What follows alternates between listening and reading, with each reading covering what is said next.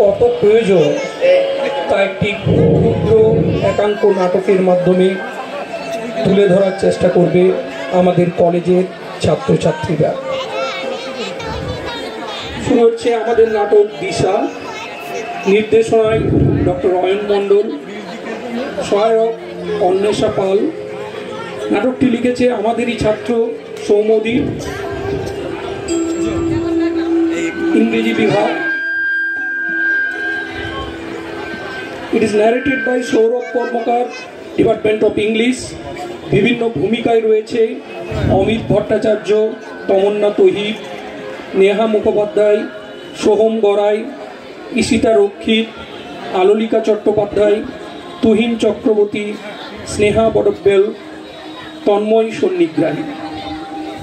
তাদের সাহায্যের জন্য যারা ছিল আছে দেবায়ন দে, সৈকত ঘোষ, সৌভিক গুই, সুজয় কৃষ্ণ। শুরু হচ্ছে আমাদের নাটক, একাঙ্ক নাটক দিশা। किसी की मुस्कुराहटों से हो निशान, किसी का दर्द मिल सके तो ले उधार, किसी के वास्ते हो तेरे दिल में प्यार, जीना इसी का नाम है। হ্যাঁ, কথাগুলো শুনতে একটু গম্ভীর ঠিকই, কিন্তু জীবনের মূলমন্ত্র তো তাই। জীবন যদি তার প্রতিটি মুহূর্ত শুধু নিজেকে আকার করে স্থবির গণ্ডিবদ্ধতার অচলায়তনে আবদ্ধ করে রাখে, তাহলে সে প্রাণের জৈব রূপকেই সমৃদ্ধ করতে সক্ষম হয়। সেই প্রাণের আত্মিক জগতে অধিরোহণা হয়ে ওঠে না। দুঃখের বিষয় এই যে এই ধরাধামে মানবের প্রবেশ ও প্রস্থান দুয়ের তাৎপর্যই শূন্য।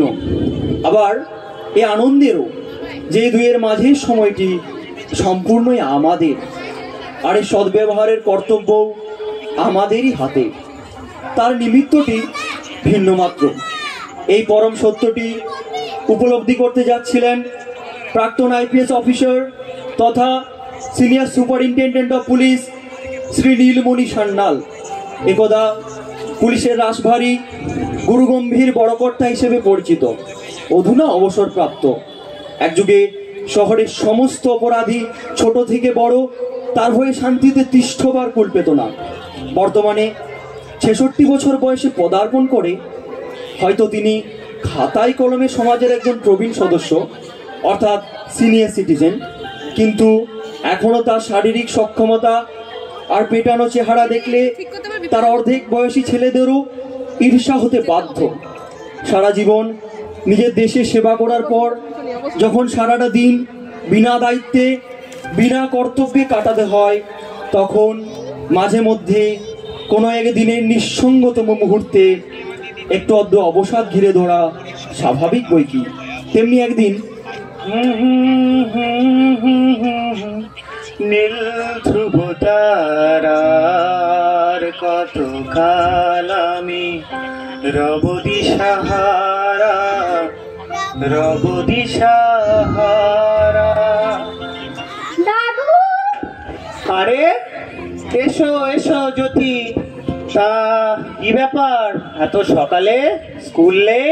দেখো না দাদু, আর এক সপ্তাহ পর থেকেই পরীক্ষা। স্কুলে ক্লাস একদম কমে গেছে, তবু মা আমাকে রোজ করে স্কুলে পাঠাচ্ছে। ভালো লাগে আমার। তা উর্মিলা তো ভুল কিছু করছে না দিদি ভাই, স্কুল যাওয়া কি খারাপ কিছু? আর তাছাড়া তোমাদের স্কুলে তো পড়াশোনা বাদ দিয়েও আরো কত রকমের মজা হয়। ঘরে বসেই যে সব সময় পড়ছো তাও তো নয়। হ্যাঁ দাদু, তুমিও না, যাকে ছাড়ো সেসব কথা। তুমি জানো কি গাইছিলে? ও আমার যখন তোমাদের মতন বয়স তখনকার দিনের গান। তোমার কি আর সেসব ভালো লাগবে? আচ্ছা দাদু, হ্যাঁ দিশা মানে কি গো? হ্যাঁ দিশা, দিশা মানে হলো দিক। শুধু যে ভূগোলের দিক তা কিন্তু নয়, এ দিক হলো জীবনের দিক। আসলে জানিস জ্যোতি, আমরা কিন্তু সবাই দিশাহারা হয়েই জন্মগ্রহণ করি, আর সেখান থেকে নিজের নিজের দিশা খুঁজে বের করার নামই তো হলো জীবন। সকাল থেকে এত কাজ, মেয়েটাও কোনো পারতো না। বাবা, ও আচ্ছা, আপনি এখানে দাঁড়িয়ে আছেন? আর সকাল থেকে যে আপনাকে আমি খুঁজে বেড়াচ্ছি, তার মনে তোর নেই নাকি যে স্কুল যেতে হবে? জ্যোতি, এদিকে এসো। ঘড়ির দিকে একবারে চোখ গেছে। তা কি এত ফিলোসফিক্যাল কথা হচ্ছিল দাদু নাতনির মধ্যে? আরে উর্মিলা, তুমিও না, যাকে ছাড়ো সেসব কথা। যাও যাও, তাড়াতাড়ি যাও, তোমার আবার দেরি হয়ে কোথায়? উর্মিলা, জ্যোতি রেডি হলো? তোর বাবা ডাকছে, মা চল এবার। আর কথা বাড়াস না, মা চল এবার। এই তো জীবন। পুত্র দীনবন্ধু সান্যাল একজন উচ্চপদস্থ ইঞ্জিনিয়ার, পুত্রবধূ উর্মিলা সান্যাল স্কুল শিক্ষিকা এবং তাদের মেয়ে ষষ্ঠ শ্রেণীতে পাঠরতা ছাত্রী জ্যোতিরূপা সান্যাল। এই তিনজনকে নিয়ে সুখের নির্ঝঞ্ঝাট সংসার নীলমণি বাবুর। সেই জন্যই হয়তো আজ বছর পাঁচেক ধরে বিপত্নিক হয়েও আর যাই হোক একাকিত্বতাকে বশ করতে সক্ষম হয়নি।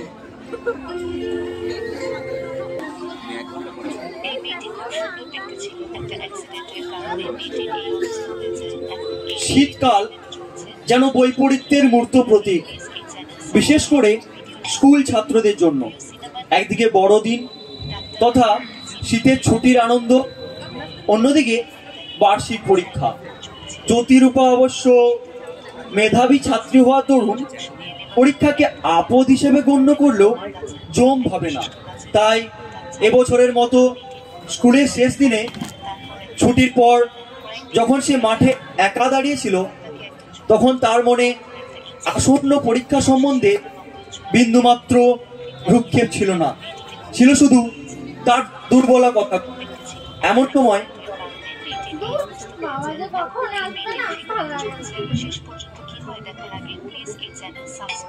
জ্যোতি, তুই এখানে দাঁড়িয়ে আছিস যে? সবাই তো বাড়ি চলে গেল। ও কিছু না ম্যাম, বাবার জন্য অপেক্ষা করছি। আচ্ছা, তা তুই কিছু ভাবছিলি মনে হচ্ছে। কি ভাবছিলি? আচ্ছা ম্যাম, আমার জীবনের দিশা কি করে বুঝবো? দিশা মানে? জ্যোতি, নে চল এবার। হ্যাঁ বাবা। আরে ম্যাম, আপনি? জ্যোতি, তুই ম্যামকে বিরক্ত করছিলি না তো? না বাবা। আরে না না, একদম না। সামনেই তো পরীক্ষা। জ্যোতি ভালো মতো পড়াশোনা করছে তো? আমি ব্যস্ত থাকি, ঠিক সময় দিতে পারি না। আপনি ও নিয়ে একদম ভাববেন না। জ্যোতি খুব প্রমিসিং, মেধাবী ছাত্রী, কিন্তু শুধু মাঝে মধ্যে একটু আনমনা হয়ে কি সব ভাবতে থাকে, এটুকুই যা। ওটা ওর দাদুর অবদান। তাই বুঝি? তা কেমন আছেন এখন নীলমণি বাবু? বাবা ভালোই আছেন, তবে বয়সকালে যা হয় মাঝে মধ্যে একটু একটু দর্শন ভর করেন, এই যা। এবার আসি কিন্তু ম্যাম, অনেকটা দেরি হয়ে গেছে। জ্যোতি, নে চল। হ্যাঁ আসুন। ম্যাম আসছি। হ্যাঁ।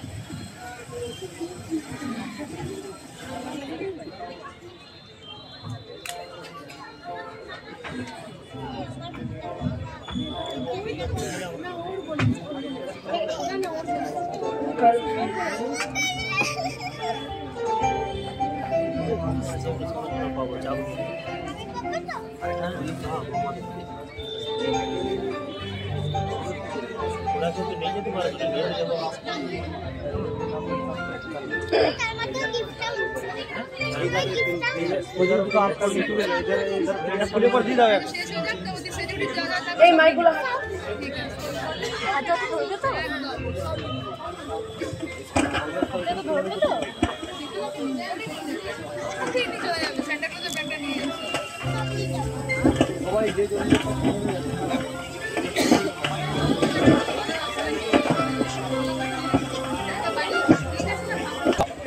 বিশেষ করে বার্ষিক পরীক্ষা একদিনে মিটে যাওয়া ব্যবসায়িক চুক্তি নয়, সারা বছরের পরিশ্রমের ফসল। সেই নিয়ম অক্ষরে অক্ষরে পালন করে আসার ফলে যদি কোনো সমস্যা ছাড়াই প্রত্যেকটি পরীক্ষায় দুর্দান্তভাবে শেষ করে আসে। শেষ পরিবেশ ও বিজ্ঞান, আর সেখানেও কোনো ব্যতিক্রম হয়নি। ষষ্ঠ শ্রেণীর পালা সমাপ্ত করে পরের ধাপের জন্য প্রস্তুত সে। তবে তার আগে আছে বড়দিনের লম্বা ছুটি। আচ্ছা আচ্ছা আচ্ছা আচ্ছা, এটা কি করছিস? এটা আমি জ্যোতি না? এই জ্যোতি, আরে পরীক্ষার সময় তো তোর পাত্তা নেই, আর এখন পরীক্ষা শেষ হতেই দৌড়ে পালাচ্ছিস। আরে পরীক্ষার সময় পাত্তা পাওয়া যাবে নাকি? ও তো পরীক্ষার পর আনসার মেলানো পছন্দই না। না বাবা, আমার ভয় হয় যদি আবার ভুল টুল বেরিয়ে যায়। বাবা, তা কেমন হলো পরীক্ষাগুলো? আমার ভালো হয়েছে, বেশ ভালো। তোদের কেমন হয়েছে রে? হ্যাঁ, তোর তো ভালোই হয় প্রতিবার, সেটা জানা কথা। আমারও ভালোই হয়েছে, খ্রিস্টাব্দগুলো ঠিক হলেই হলো। আমারও দারুণ হয়েছে। তবে কি জানিস, আঁকতে গিয়ে ভারতবর্ষটা বোধ হয় দক্ষিণ আমেরিকা হয়ে গেছে। আমাকে আবার যদি বাংলা খাতার লাস্ট পেজটা পড়তে দেয়, আমি তো নিজেই পড়তে পারবো না, এত বাজে হাতের লেখা। যাকে যাকে ওসব বাদ দে। তা তোদের বড়দিনের কি প্ল্যান? বড়দিন আমি ভাবছি শান্তিনিকেতন যাবো। আচ্ছা, আমি ভাবছি বাবার সাথে বাঁকুড়া খ্রিস্টান কলেজে ক্রিসমাস ইভ দেখতে যাবো। ওখানে নাকি কেক টেক খাওয়াই। আমার অবশ্য এখন কোনো ভাবনা নেই সেরকম, ভেবে দেখবো। আচ্ছা আচ্ছা আচ্ছা। এই দেখ দেখ, ওই ট্রান্সফরমারটা কি সুন্দর না? তাই তো দেখছি রে। যদি তোর পছন্দ নাকি? হ্যাঁ, পছন্দ হওয়ার তো কথা। কি সুন্দর দেখতে। আচ্ছা, ওটা কিভাবে পাওয়া যায় বলতো? তোর অঙ্ক পরীক্ষায় কোনো ভুল হয়েছে? না, কেন বলতো? আরে তুই শুনিস নি, অগ্নি আমাদের ফার্স্ট বয়। ও তো শুনলাম দুটো পাটিগণিত ভুল করে ফেলেছে। তাই? তাই যদি হয় তাহলে হিসেব মতো এই তো ফার্স্ট বয়। একদম তুই ফার্স্ট। তোরা যে কি বলিস। হ্যাঁ, তুই ফার্স্ট হবি। আচ্ছা শোন, তুই বরং এক কাজ করিস, তুই কাকু কাকিমাকে বলিস ফার্স্ট হলে ওই সুন্দর দেখতে ট্রান্সফরমারটা তোকে গিফট করতে। কেমন? দূর, কাকু কাকিমা নয় রে, আমার সব থেকে ভালো বন্ধু আমার দাদু। আমি বরং দাদুকে বলবো। বল। বাস নেহা, বেশ মন্দিরে আসলি তো? ঠিক আছে বলতে। যাই হোক জ্যোতি, আমার দেরি হয়ে যাচ্ছে, আমি তাহলে আসছি। জ্যোতি, by.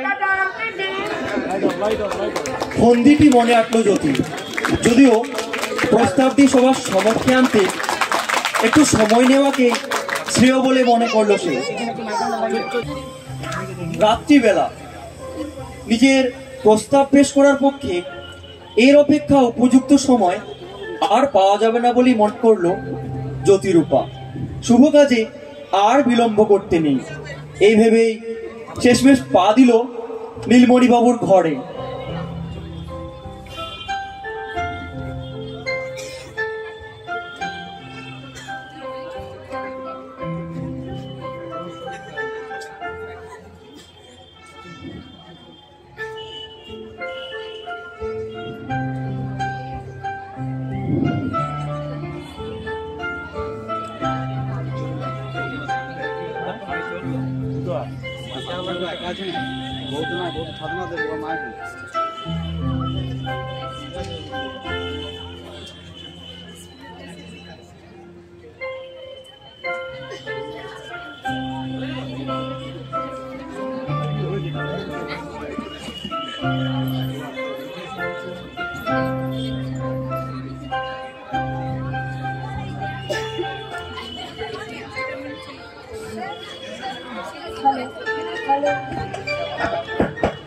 Hello hello hello.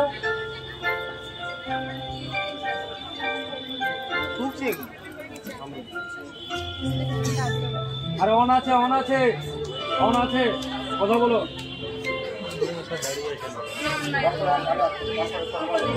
Hello hello. নিজের প্রতি নিজের মানে আমাদের কোথাও কোনো কনফিডেন্স নেই। ব্যাপারটা তা না, আমি তো বলছি ওকে অন আছে।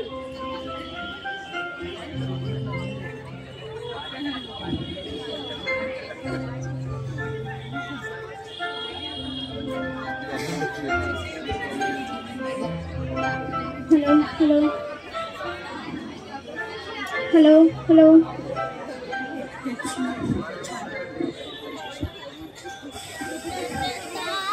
শুভ কাজে আর বিলম্ব করতে নেই, এই ভেবেই জ্যোতি শেষমেশ পা দিল নীলমণি বাবুর ঘরে। দাদু দাদু। আরে এসো এসো। তা পরীক্ষা চলাকালীন তো তোমার সাথে আবার কথাই হয়ে ওঠেনি। তা যাকে, পরীক্ষা কেমন হলো তোমার? ভালো হয়েছে দাদু, সব ভুলে জানো, কোথাও না 1 নাম্বারও কাটা যাবে না। বটে, বাংলাতেও? হ্যাঁ, কেন তুমি কি বাংলাতে ফুল মার্কস পাওনি? না মানে আর কি, আসলে দিদি ভাই কি জানো, আমাদের সময় না যুগটা অনেক আলাদা ছিল। যাকে ছাড়ো সেসব কথা। তা সবকিছু ঠিকঠাক, মানে পরের ক্লাসে ফার্স্ট হচ্ছ তো? না মানে সেটা তো বলতে পারছি না দাদু, তবে পরীক্ষা আমার ভালো হয়েছে। বাহ, তা বেশ। তাহলে তো তোমাকে কিছু দিতে হয়, সামনে আবার বড়দিনও আসছে। সত্যি দাদু, যা চাইবো তাই দেবে? তুমি আমার অসাধ্য কিছু চাইবে না নিশ্চয়ই? না মানে ওই স্কুলের সামনে বড় খেলনার দোকানটা আছে না, হ্যাঁ, ওখানে আমি একটা ট্রান্সফরমার দেখেছি। আচ্ছা, জানো দাদু ওটা কি সুন্দর খেলনা, প্রথমে এরকম টান মেরে ফোল্ড করে দিলে ওটা গাড়ি হয়ে যাবে, আবার ফোল্ড খুলে দিলেই বড় রোবট হয়ে যাবে। তা এই ব্যাপার, তা তোমার ওটি চাই নাকি? না মানে ঠিক আছে ঠিক আছে, আর লৌকিকতা করতে হবে না, ওটি পাবে তুমি। খুশি তো? সত্যি দাদু, থ্যাংক ইউ দাদু। বাবা, আপনি কিন্তু আবার আপনার নাতনিকে আশকা দিচ্ছেন, এগুলো ঠিক না। জ্যোতি, এদিকে এসো মা। আরে উর্মিলা, না না বাবা, ও বড় হয়েছে। তুমিও না, ছাড়ো সেসব কথা। এই বয়সে শখ করবে না তো কি আমার মতন বুড়ো হবার পর করবে? আর তাছাড়া আমি তো ওর দাদু, আমার তো ওর প্রতি একটা কর্তব্য আছে, তাই না? হ্যাঁ, তা অবশ্য ঠিক। আর তার উপর এমন যদি বন্ধুর মতন দাদু হয়। কি জ্যোতি, ঠিক বললাম তো? জ্যোতি খুবই ভালো পরীক্ষা দিয়েছে, আর দাদু হিসাবে তো আমার কর্তব্য কিছু দেওয়া। তা যাকে শোনো, তুমি না ওই দোকানে গিয়ে খেলনাটার দামটা জিজ্ঞেস করে এসো, কেমন? আমি তোমাকে বড়দিনের দিন কিনে দেবো। আচ্ছা দাদু, বড়দিন কি গো? সে কি বড়দিন মানে জানো না? না, ওই বইয়ে পড়েছি যীশু খ্রিস্টের জন্মদিন। তিনি কে ছিলেন দাদু? দিদি ভাই, যীশু খ্রিস্ট কে ছিলেন তা যদি এত সহজে বলা যেত, তাহলে তো আমাদের মানব জীবন সার্থক হয়ে যেত। দাদু, উনি কি খুব ভালো মানুষ ছিলেন? মর্ত পৃথিবীর মানদণ্ড দিয়ে ওনাদের বিচার করা সম্ভব নয় বাবা। ওনারা সত্য ও ধর্মের মূর্ত প্রতীক। গহীন তমসাপূর্ণ এই ধরাধামে ওনারা বারবার আলোর দিশারি হয়ে আবির্ভূত হয়েছে। আর একটু বড় হও, সবকিছু বুঝতে শেখো, তারপর নিজেই একদিন বাইবেলটি পড়ে দেখো, কেমন? যীশু খ্রিস্ট কে ছিলেন তা নিজেই বুঝতে পেরে। দাদু, তুমি বাইবেল পড়েছো? হ্যাঁ, সম্পূর্ণটা যদিও পড়া হয়ে ওঠেনি কোনোদিন, তাও কিছু কিছু জায়গা মনে আছে এখনো। আচ্ছা, কোনো গল্প মনে থাকলে তুমি শোনাও না দাদু, প্লিজ। জ্যোতি, দাদুর কথাগুলো শুধু কিন্তু শুনলেই হবে না, কথাগুলোর আদর্শ জীবনে চলার পথে ধারণা করতে হবে, বুঝলে? বাবা, আপনারা বরং গল্প করুন, আমি খাবার সময় আপনাদের ডেকে নেব। জ্যোতি, শোনো, এদিকে ডাকলে দাদু ভাইকে নিয়ে চলে এসো, কেমন? আমি তাহলে আসি বাবা এখন। একটা গল্প মনে পড়েছে। তাই? কি গল্প দাদু, শোনাও না। গল্পটা সম্ভবত ম্যাথিউ 25-এর 3য় প্যারাবলে ছিল। When the Son of Man comes in his glory and all the angels with him, he will sit on his glorious throne. All the nations will be gathered before him, and he will separate the people one from another as a shepherd separates the sheep from the goats. এটার বাংলাটা কি জানো দিদি ভাই? না দাদু। শোনো বলি, যখন সমস্ত ফেরেশতার সমারোহে ঈশ্বর সন্তান অর্থাৎ যীশু খ্রিস্ট এই জগতে আবির্ভূত হন এবং নিজ সিংহাসন গ্রহণ করেন, তখন এই বিশ্বের সমস্ত রাষ্ট্র তার সামনে একত্রিত হন এবং তিনি এই বিশ্বের সমগ্র মানবকে একে অপরের থেকে পৃথক করতে থাকেন, ঠিক যেভাবে একজন মেষপালক ছাদ থেকে মেষদের পৃথক করে থাকে। দাদু, ওরা আলাদা আলাদা হলো কিভাবে? হ্যাঁ, তাদেরকে দুটি ভাগে ভাগ করা হয়েছে। একদল যারা ঈশ্বরের সেবা করেছিল, আর আরেক দল যারা ঈশ্বরের সেবা করে। কিন্তু জানো দিদি ভাই, তারা কেউ কিন্তু প্রত্যক্ষভাবে ঈশ্বরের সেবা করেনি, বরং যারা কোনো ক্ষুধার্ত মানুষকে খাবার দিয়ে সাহায্য করেছিল, কোনো গৃহহীন মানুষকে আশ্রয় প্রদান করেছিল, বা কোনো বস্ত্রহীন মানুষকে বস্ত্র প্রদান করেছিল, বা অন্য যে কোনোভাবে কোনো দুঃখ দুর্দশায় জরাজীর্ণ মানুষকে মন থেকে সাহায্য করবার চেষ্টা করেছিল, ঈশ্বর কিন্তু তাদের কর্মের মধ্যে দিয়েই সেবা পেয়েছিলেন দিদি ভাই। স্বামী বিবেকানন্দের সেই বাণীটা তোমার মনে নেই? কোনটা বলো তো? জীবে প্রেম করে যেই জন, সেই জন সেবিছে ঈশ্বর। কিরে জ্যোতি, খেতে আয় মা, দেরি হচ্ছে যে, খাবার রান্না হয়ে যাচ্ছে। চলো চলো, খাবার ঘন্টা পড়ে গেছে, আবার যেতে হবে, চলো। নিজের অজান্তে কোন আদর্শের বীজ নিজের অনুভূতিশীল নাতনিটির নরম মাটির সমান মনে রোপণ করে ফেললেন নীলমণি বাবু, তা হয়তো তিনি তখনও টের পাননি।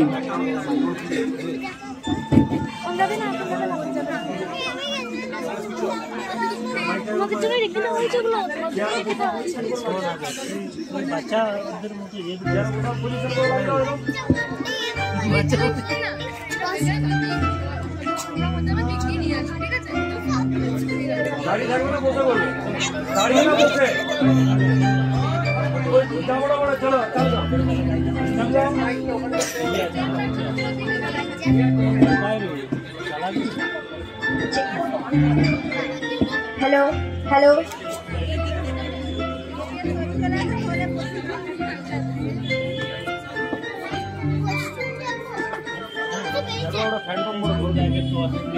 কথাটা একটু জোরে বলবে। হ্যাঁ, ও দোকানদার। জি স্যার, জি স্যার, জি স্যার।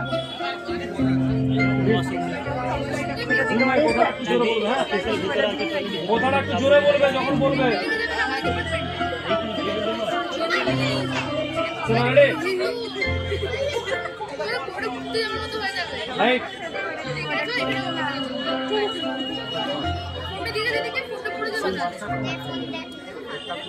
বাইশে ডিসেম্বর রেজাল্টের দিন। যেমন আশা তেমনি ফল। যথারীতি অঙ্কে 8 নাম্বার কমে যাওয়ার কারণে প্রাক্তন প্রথম অগ্নি জ্যোতিকে জায়গা ছেড়ে দিতে বাধ্য হয়। সপ্তম শ্রেণীতে প্রথম স্থানে অভিষিক্ত হল জ্যোতিরূপা সান্যাল। প্রথম স্থানাধিকরণ, আসন্ন বড়দিন এবং পছন্দের ট্রান্সফরমার পাওয়ার চরম সম্ভাবনা, সব মিলিয়ে ঘর ফেরার পথে জ্যোতির আনন্দের সীমানা ছিল না। আমায় প্রশ্ন করে নীল নীল কি যেন ছিল, কি যেন ছিল। আরে এ তো সেই দোকানটা না? যাই বাবা, আজ একবার গিয়ে দামটা জিজ্ঞেস করে আসি। কাকু দাঁড়াও।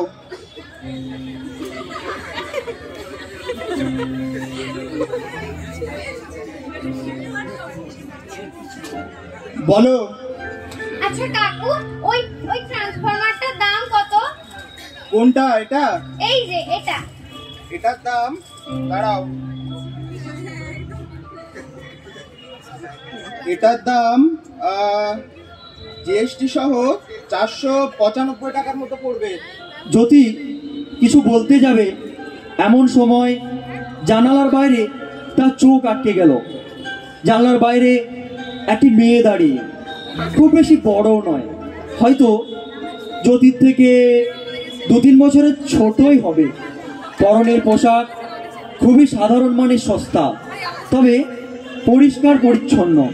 তার চোখে এক অদ্ভুত মায়া, আর সেই চোখ দুটি এক দৃষ্টিতে তাকিয়ে আছে সেই ট্রান্সফরমারটির দিকে।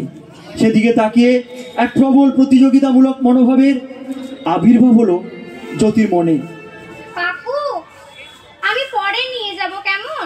আচ্ছা, তাই করো। এই, তোমার নাম কি? আমার আমার নাম নিশা। তুমি তাকিয়ে তাকিয়ে কি দেখছিলে? কই কিছু না তো, আমি কিছু দেখিনি। তুমি সত্যি বলছো? হ্যাঁ, মানে দেখছিলাম আর কি। দেখতে ভালো লাগছিল, আর দেখবো না। আরে আজব তো।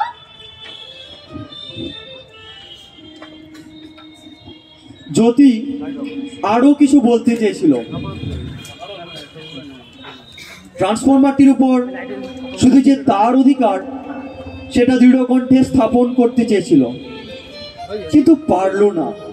মেয়েটির গলার রন্ধ্রে রন্ধ্রে অতি মিহিস্বরে বিদ্যমান বিষাদের সুর নির্বাক করে দিল জ্যোতিরূপাকে।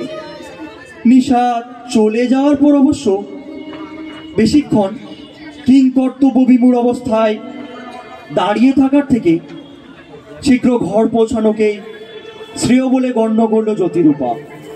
বিধাতা দেবী তার জন্য যে পরীক্ষা সাজিয়ে রেখেছেন তার সন্ধিক্ষণ আজ নয়।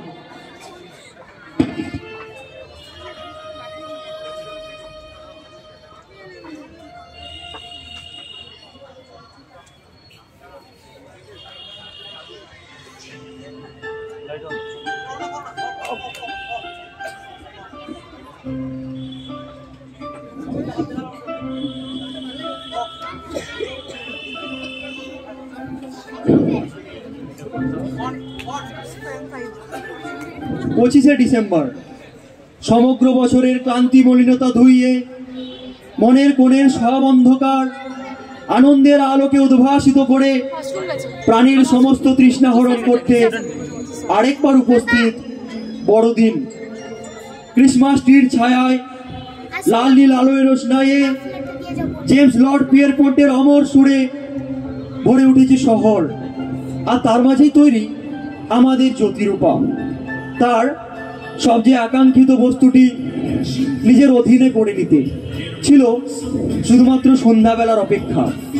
মানুষকে নিজের জীবনে অনেক কঠিন সিদ্ধান্ত নিতে হয়। কে জানতো জ্যোতির এই ছোট 11 বছরের জীবনের প্রথম কঠিন সিদ্ধান্তটি নেওয়ার মুহূর্তটি আজকেই আসতে চলেছে। হ্যাঁ বলো। মেরি ক্রিসমাস দাদু। আরে আরে আরে দাদু পড়ো না।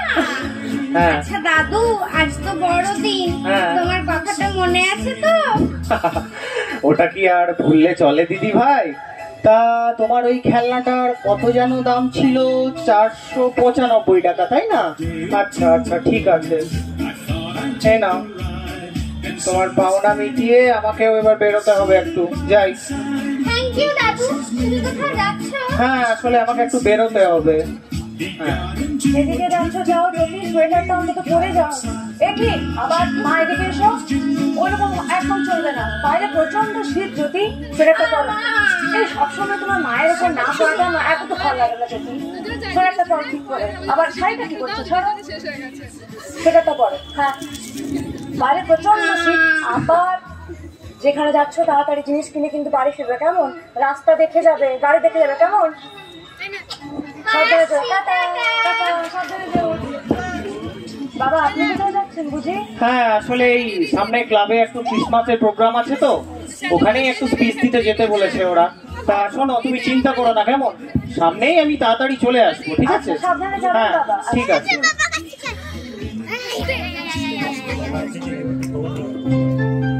নিজ নিজ গন্তব্যের মার্গ অনুসরণ করে অগ্রগামী হলেন সান্যাল পরিবারের 2 সদস্য। সেই গন্তব্য দুটি প্রাথমিকভাবে আলাদা হলেও বিধির বিধানে অন্তিম চরণে এসে বাধা পড়তে চলেছিল। একজনের ভবিতব্য ছিল তার দিশার সন্ধান লাভ, অপরজন সাক্ষী হতে চলেছিলেন তার আদর্শের পূর্ণতা প্রাপ্তির। এক দিশার প্রদীপের অন্তিম লগ্নের নির্বাপিত প্রায় শিখার ছাইবর্ষ থেকে এক নতুন দিশার প্রদীপের উজ্জ্বলতম শিখার প্রজ্বলন এখন ছিল শুধুমাত্র সময়ের অপেক্ষা।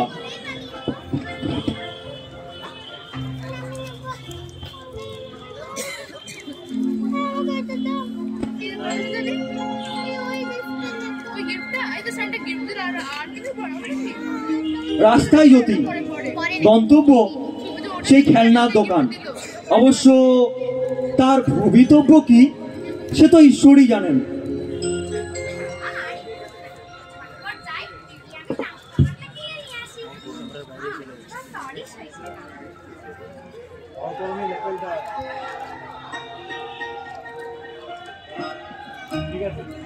কি এই মেয়েটা আজও এখানে দাঁড়িয়ে আছে? না বাবা, আমি ঝটপট গিয়ে কিনে নিয়ে আসি, তাহলেই চিন্তামুক্ত হওয়া যাবে। কাকু বলো। আচ্ছা ওই ট্রান্সফরমার রোবটটা দাও না। আচ্ছা প্যাক করে দেবো তাহলে ওটা।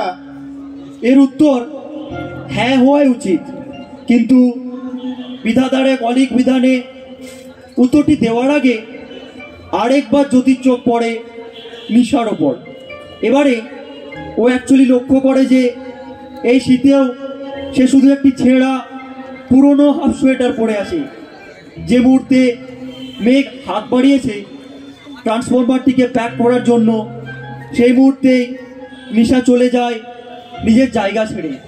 এক অদম্য কৌতূহল জ্যোতিকে বশ করে ফেলে। তার সম্বিত ফেরে মেঘের গলা শুনে। কি প্যাক করবো তো? কাকু একটু দাঁড়ান না। আরে নিশা, নিশা শোনো, তুমি এই ঠান্ডায় এতটুকু পরে আছো কেন? ও ও আমার অভ্যেস আছে। মানে আমার মা নার্স ছিলেন। গত 2 বছর আগে মা করোনায় মারা যান। আমার বাবা কারখানার একজন সামান্য কর্মচারী, খুবই অল্প বেতন। ওই যে ছোট্ট কোয়ার্টারটা দেখছো, ওখানেই আমি, বাবা আর আমার একটা ছোট্ট বোন থাকি। যাকগে, খুব একটা বেশি কষ্ট হয় না আমার, এতে কাজ চলেই যায়। আচ্ছা নিশা, তোমার কি ওই ট্রান্সফরমার রোবটটা খুব পছন্দ ছিল? হ্যাঁ, কিন্তু আচ্ছা এই নাও। না না, টাকা লাগবে না। আরে এটা আমার তরফ থেকে তোমার জন্য উপহার।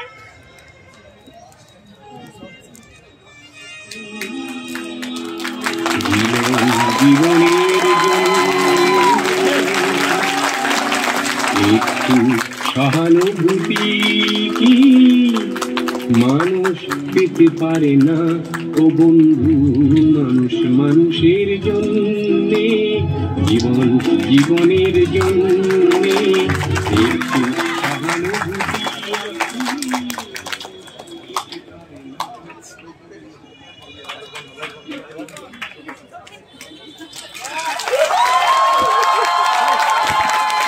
শেষ কয়েক মুহূর্তে কোনো রকম হুঁশ ছিল না।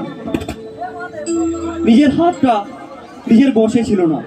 কোনো এক দৈব শক্তি যেন ওকে চালনা করছিল। ট্রান্সফরমারটি হয়তো ও আর পাবে না।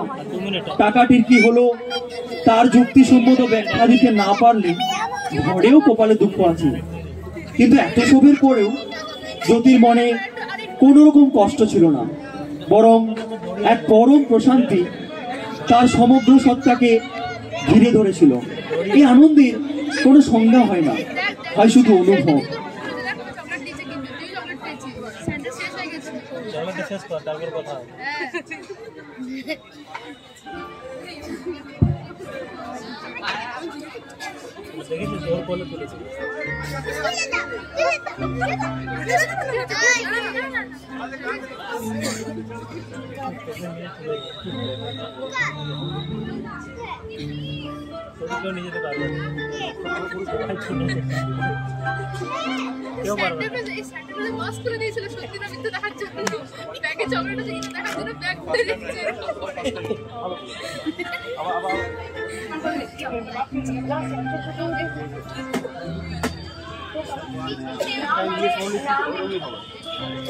সবাই মিলে খান বিড়াল লাগিয়েছিল।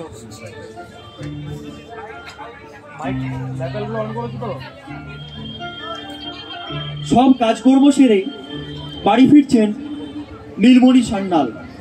বাড়ির দরজায় পা দিয়েই তিনি শুনতে পেলেন প্রচন্ড রকমের চলচিৎকার আর বকার আওয়াজ।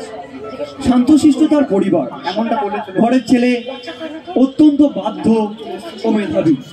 এরকম ঘরে এমন চলচিৎকার অস্বাভাবিক। কিন্তু তা সত্ত্বেও নীলমণি বাবু একটু আশ্চর্য হলেন না, বরং মনে মনে একটু হাসলেন। জ্যোতি, এর মানেটা কি? তুই জানিস তুই কি করে এসেছিস? তোকে এতগুলো টাকা দিয়ে বাইরে তোর কোনো কাণ্ড জ্ঞান আছে কি নেই? হয়েছিল আমার টাকাগুলো দেওয়া তোর হাতে। এরকম বললে কি করে চলবে? মানে 500 টাকা একটু রেসপন্সিবল হতে হবে নাকি? নিয়ে গেছে সবাই, তোর একটু দায়িত্ব জ্ঞান নেই? পারলি না কি করছিস তুই? জ্যোতি, এরকম না মেনে নেওয়া যায় না উর্মিলা, এরকম না মেনে নেওয়া যায় না। কোনো দায়িত্ব নেই তো, এর একটা ব্যবস্থা করতেই হয়। ঠিকই বলেছো তুমি। আজ থেকে তোর আমো দিনো। বাবা তুমি? হ্যাঁ আমি। কি হয়েছে? কি হয়নি বাবা, আপনি জানেন আপনার এই গুণধর না আপনি আজকে কি করে এসেছে বাইরে থেকে? হ্যাঁ জানি। মানে তুমি কি করবে?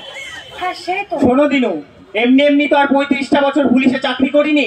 আমি জানি যে টাকাটা জ্যোতির কাছে আর নেই। নেই? তোমার নাতনি 500টা টাকা হারিয়ে চলে এসছে বলতে বলতে। বাস বাস বাস, ওখানেই থামো। আমার কথাটা শোনো। আমি যেমন এটা জানি যে জ্যোতি টাকাটা হারিয়ে ফেলেনি, ঠিক সেরকম ভাবে আমি এটাও জানি যে টাকাটা দিয়ে আসলে জ্যোতি কি করেছে। কি বলছেন কি বাবা? জ্যোতি, দাদু কি বলছে? বুঝতে পারছি না। কি জ্যোতি? সত্যিটা বলো মাকে। জ্যোতি, আমার কিন্তু মাথা আরো গরম হচ্ছে, তুই মুখ খোল। ঠিক আছে ঠিক আছে ঠিক আছে, আমি বলছি। জ্যোতি টাকাটা নিয়ে দোকানে ঢুকেছিল ঠিকই, কিন্তু কেনেনি কিছু। জ্যোতি দোকান থেকে বেরিয়ে আসতে আমি ওখানেই যাই জ্যোতি কি কিনলো তা দেখবার জন্য। ওখানে গিয়ে জানতে পারি জ্যোতি টাকাটা নিয়ে সোজা দোকান থেকে ডান দিকে চলে যায়। যদি কোনো সূত্র পাওয়া যায় সেই আশায় আমিও সেদিকে ছুটে যাই। গিয়ে দেখি হ্যাঁ, আমার অনুমান একদম ঠিক। একটা অভাবী মেয়ে, এত প্রবল শীতেও একটা হাফ সোয়েটার মাত্র সম্বল। যদি কোনো করুণার বশেই হোক বা দৈব শক্তির প্রভাবেই হোক, টাকাটা ওর হাতে ধরিয়ে দিয়ে চলে আসে। কি বলছেন কি বাবা? আমি তো ঠিকই শুনলে উর্মিলা, তুমি ঠিকই শুনলে। আমার কপালটা ভালো যে মেয়েটা তখনও ওখানে হতভম্ব হয়ে দাঁড়িয়েছিল, হাতে 500টা টাকার নোট। বাকিটা আশা করি তুমি বুঝতেই পারছো। হ্যাঁ, তো তোমার নাতনির কাছে 500 টাকা তো নেই, ওটা কোথায় গেল? শোনো বলছি, আমি মেয়েটার কাছে যেতেই ও আমাকে টাকাটা ফেরত দিয়ে দিচ্ছে। কিন্তু উপহার কি আর ফেরত নেওয়া যায়? কি বলো জ্যোতি? সত্যি জ্যোতি, সত্যটা বল। সত্যি তুই এসব? অবাক হচ্ছ উর্মিলা, অবাক হচ্ছ? আমিও অবাক হয়েছিলাম। আমিও প্রথমে জ্যোতির বিবেচনা বোধ দেখে অবাক হয়েছিলাম। কিন্তু মজার ব্যাপার কি জানো?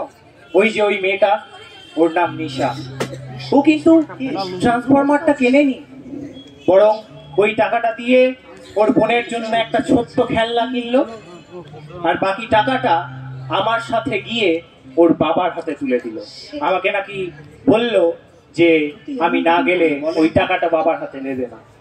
জ্যোতি, আজ তুমি সত্যি অনেক ভালো কাজ করেছো। You have made me proud today, my girl, more than you've been past could ever do. তুমি আজকে একজনের জীবনে উপকার করে তার জীবনকে আলোকিত করলে। তুমি সত্যি জ্যোতি, জ্যোতিরূপা সান্যাল। জ্যোতি এত বড় হয়ে গেলি মা? জ্যোতি আমার একটা কাজ করেছে, আমি সেটা ভাবনি, তাই না? সেটা ভাবনি। আসলে ভাববেই বা কি করে? আমাদের মতন ধাড়িদের ছোটদের আন্ডার এস্টিমেট করার স্বভাবটা তো বহু দিনের। তবে জ্যোতি, তোমায় একটা কথা বলি, টাকাটা হারিয়ে ফেলেছি এই মিথ্যা কথাটা বলা তোমার বাবা একদম উচিত হয়। আমরা কি এতটা ইনকনসিডারেট? হ্যাঁ জ্যোতি, তুই সত্যিটা বললে কি? ঠিক আছে ঠিক আছে। কেন করলি এরকম তুই মা? সত্য সে লুকাস, কি বিচিত্র। যেখানে টাকাটা দিয়ে সাহায্য করছি বলার চাইতে টাকাটা হারিয়ে গেছে বলাটা তুলনামূলক সহজ, তাই না? মহিমা তবুদ্ভাসিত মহাগগন মাঝি বিশ্ব জগত মনি। আমি যেখানে গেছিলাম সেখান থেকে এই গান ভেসে আসছে জ্যোতি। আজকের এই বড়দিনের রাতে এই গানটা আমি তোমায় উৎসর্গ করলাম দিদি ভাই। আজকের এই বড়দিনের রাতটা শুধু তোমার জন্য, শুধুই তোমার জন্য দিদি ভাই।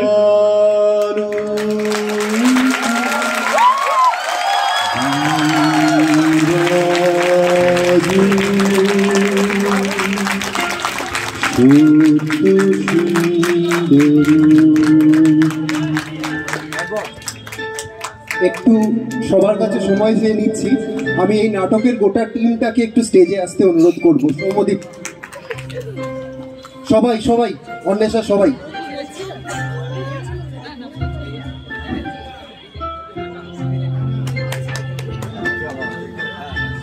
সৌম্যদীপ,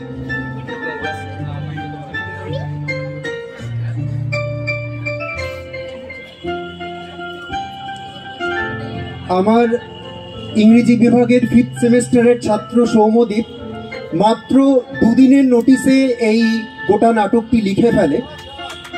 ওর জন্য একটা বড় হাততালি হোক। আর গোটা টিমের সাথে তো আপনাদের পরিচয় হয়েই গেছে। আপনারা হাততালি দিয়ে উৎসাহিত করলেন। ওদের ম্যাক্সিমামেরই এটা নাটকে অভিনয় করার আমার মনে হয় প্রথম অভিজ্ঞতা। ধন্যবাদ সকলকে, নমস্কার।